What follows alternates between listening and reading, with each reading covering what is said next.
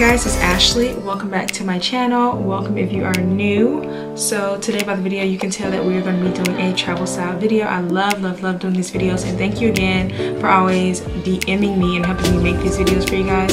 So this video is going to be a lot longer than what you're used to because I just have a lot more tips and facts to give out. I went to Las Vegas twice last year. I absolutely love Las Vegas, and because I know that graduation is coming up for fall semester and spring break will be literally in like 2 or 3 months after that, I just thought this video would be really cool because I'll end up going to Las Vegas during my spring break, during one of my trips during spring break, and it was really fun. So I thought this would be very beneficial for you guys. So we can just get started. So number one is that Las Vegas is big. When I say Las Vegas is big, I mean like the strip itself is 4 miles long, and then that's not including downtown and Chinatown and stuff like that. So when you're going to Las Vegas, just keep in mind that you will probably be on the strip. That's where most of the hotels are, or like most of the popular hotels are. So you're going to be on the strip, but don't forget about downtown and Chinatown because that's where it's popping too. So you want to visit there if you can.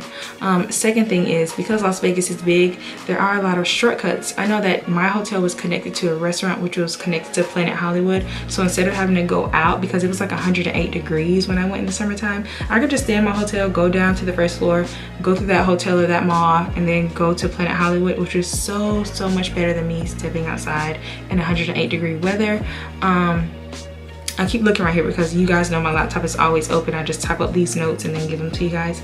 So yeah, also because Las Vegas is big, if you're not staying on the strip or if you're staying on very opposite ends of the strip, taxis and Ubers do cost more. So if you're not going with a group, just keep that in mind. But if you can split the cost with even one person, it's better than just, you know, splitting it by yourself. Number 3, Las Vegas actually does have cheap hotels, but they are on farther ends of the strip. So, and they're more like motel style to me at least. They're like $30 to $40 a night. I really won't recommend staying in them. I feel like if you're going to Las Vegas, just live it up. Like, why not, you know? Number 4, most hotels actually do let non-residents or non-guests go to their pool or go to their parties. So I know that most hotels, unlike back home, you can't go to a hotel pool if you're not staying at that hotel. But in Las Vegas, you can actually do that. You just have to check during certain hours. So I was staying in one hotel and I actually went to the Caesar's Palace pool. So that was pretty cool. But you just want to check and make sure what hours you can go, and if they aren't doing like any parties or special events that day. Day parties and events are so common in Las Vegas. Just check your times. Number 5, if you are into clubbing or partying, then clubbing is pretty fun in Las Vegas, guys. I'm not a big clubber. I've never been to a club at home, but when I'm out of town, I like to go just experience new things. So club promoters are literally up and down the strip. If you do go to a club, I would recommend doing a group club deal. You know what I'm talking about if you go. But the promoter is basically going to ask you for if you want to do a group club deal, and that's basically like the first 50 to 100 people that promoter can get, and they get they get to skip the line. So that's a pretty big deal, especially with there being thousands and thousands of people in Las Vegas and about maybe 100 club promoters. I'm not sure how many club promoters there are in Las Vegas, but to be the first 50 to 100 people to skip the line, that's pretty dope. So I would recommend that. And then I would also say club hop. Like the group club deal, they're gonna let you club hop anyway. But you have to leave as a group, so it's kind of sucky if you're having a good time. So what we did was we stayed like the first 2 clubs, and then we kind of branched off with our own and did our own thing. But club hop, because it's really fun. There are literally so many clubs in Las Vegas. There's just so many. Number 6, some hotels do charge resort fees. So like they charge you to use the pool and stuff like that. So just use the pool. If you're going to be charged for something like that, go to your pool and go to somebody else's pool. You're already getting charged anyway, so you might as well just enjoy it. You know what I'm saying? Number 7, do not gamble if you do not know how to gamble. There are real people who take this stuff seriously. You do not want to waste anyone's time or your own time or money. And plus, because Las Vegas is known for gambling, they're going to offer you free classes. All you have to do is ask, when is the class, and they literally give you the time and place, so you don't have to waste your time or your money and anyone else's time or money. Just take the free class if you really want to gamble.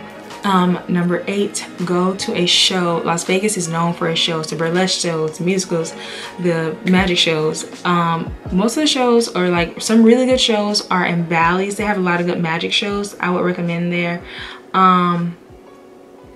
You could buy tickets at like the box offices, or I heard you can go to vegas.com. I've never used vegas.com. I just end up buying mine in like the mall that was connected to my hotel at like one of the little stands. But yeah, go to see a show. If you don't go to see a show in Vegas, you've wasted your trip. Also, go to the Bellagio water show. Every place has that one thing it's known for. New York has Times Square, Chicago has the Bean, Las Vegas has the Bellagio water show. If you do not go see the Bellagio water show, did you really go to Las Vegas? No, you didn't. The Bellagio water show is also free, and I know y'all like free stuff, so go see it. Number 9, talk to locals. I'm unfortunately not a very talkative person, but I did fortunately end up going with someone who's very talkative. So she got really close to like our hotel concierge and stuff like that. Those people work and live in Las Vegas, so they know the deals. they're gonna point you to better deals than the club promoters will, than the host will. Like, they will point you in the right direction. So get really friendly with them, tell them good morning, good night, you know, get to know them a little bit. Number 10, know when to visit. Guys, this is literally crucial for your enjoyment in Las Vegas. Remember that Las Vegas is in the West Coast and it is a desert. It is hot, dry, there's no humidity in the air, there's no moisture in there. It is a hot desert. So you can literally see the Grand Canyon if you stay in the right hotel. It is a desert. So for me, my first trip I ended up going in the summertime and it was dreadful. It reached about 113 degrees outside. I literally had to leave my hotel at like 7, 8 a.m. go get breakfast and lunch, come back to my hotel, and I would sleep and watch TV until 6 p.m. until the sun went down, because it was just unbearable heat, guys. Also, because Las Vegas is known for a lot of things, they are also known for science conventions, computer conventions. They are known for a lot of conventions, so you want to make sure you're going when there isn't a convention going on, because you think Las Vegas is crowded. Try going when there is a convention. You will literally not be able to walk because there'll be so many people. Also, the prices on everything is hiked up when there's a convention in town. Hotels cost 3 times as much.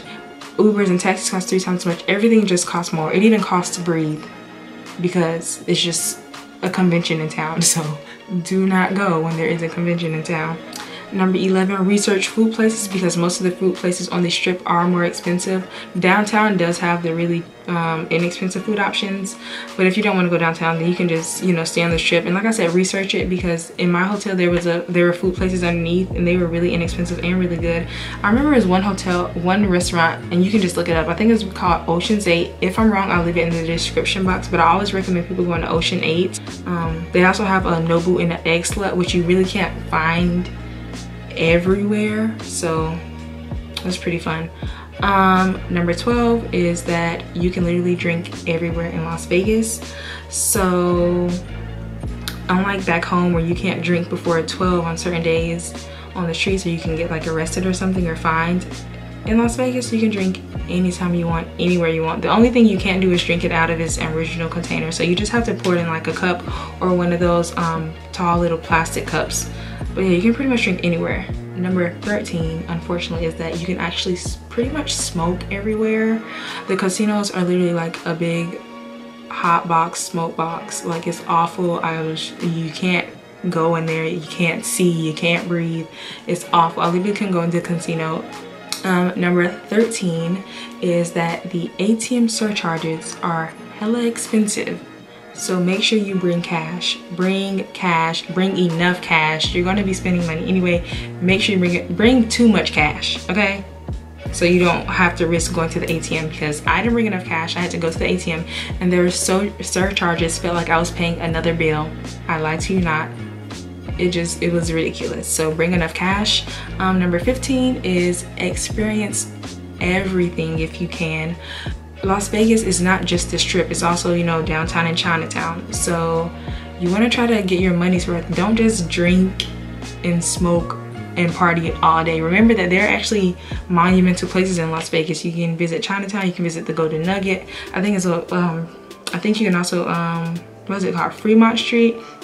these places that are in lots and lots of movies, that most movies are shot at. You want to visit those places just to say you experienced everything. And remember to visit the Bellagio water show.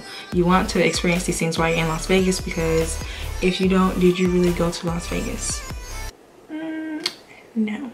But yeah, thank you guys for DMing me about this video. If you guys want video tips on anything else, remember to DM me at the social media links below if there's anything else you want to know. But yeah, until then, I will see you guys in my next video.